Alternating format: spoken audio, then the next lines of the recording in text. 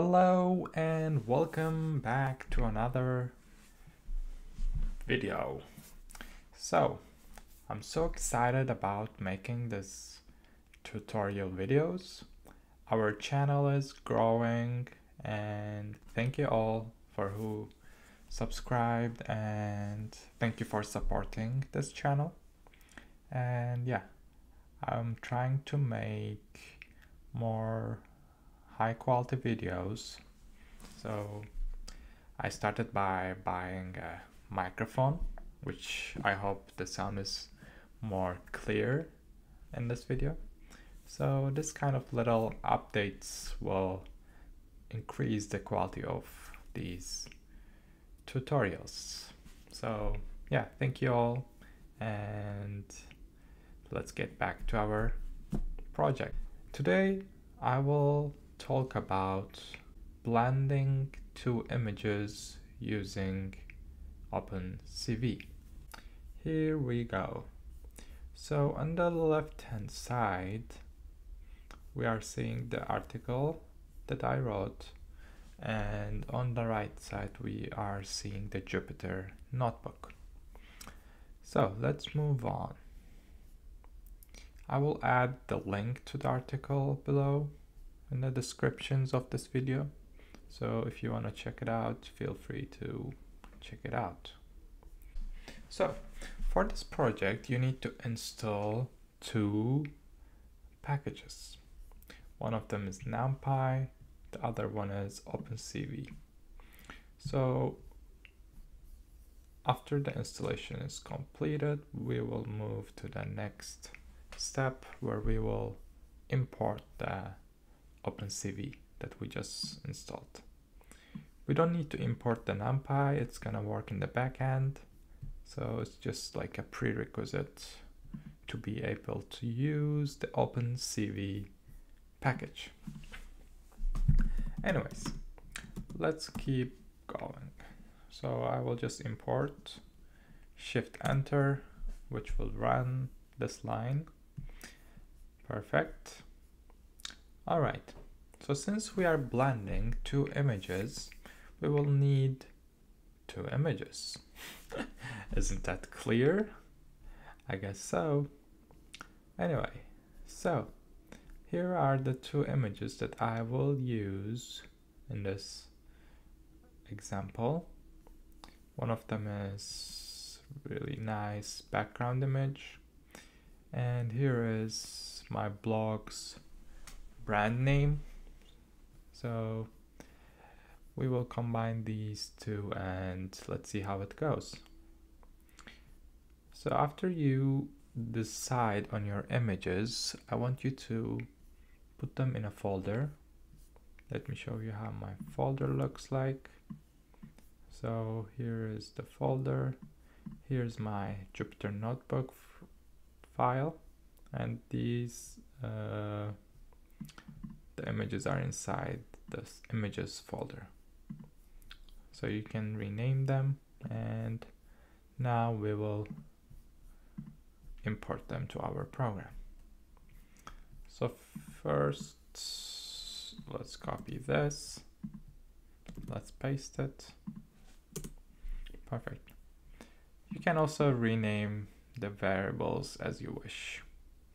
So for example, this is the background image, this is the foreground image, and make sure your file names are matching. For example, we can rename this one to foreground. This one's background. Let's run this block. Perfect. You can check always how it looks. These are the array values of the image. Perfect. Let's move ahead to the next step where we will resize the images. So if you try to blend these two images, it's not gonna work because of different sizes. So here I will go ahead and resize them. So as you can see, their sizes are as following. And what I will do is I will just copy this, paste, and in this block we are defining what size we want them to be, and we are just resizing both of them. First the background and then the foreground. Perfect. You can always check by shape. As you can see, it's 800 to 1200. Let's check the foreground. So it's same. So they're matching. Perfect. And the cool step is over here. Step number 3, blending the images. So what does happen when we blend two images? Here is the mathematical function, and here is the Python version. So let's copy that, let's paste it, and let's see how it goes. So let me tell you what's happening over here. We are using the add weighted function, which is under the OpenCV package that we installed. So this function picks up the two images and we give values for each image. This value is the weight, the weight that we want to give for that image. So here I gave 0.5 for the background and 0.8 for the foreground. So I want the foreground to be more in front of the image, more sharp, we can say. And these values are between 0 to 1, so you can play with them. I will show you a couple examples when I'm done. So let's run this line. Perfect. So they are blended. What is next? Exporting our result, the blended image. It's very easy. We are using the IamWrite function by OpenCV. So I'm gonna call this blended one and let's run it. Perfect. Let's go back to the folder and here we go. This is the final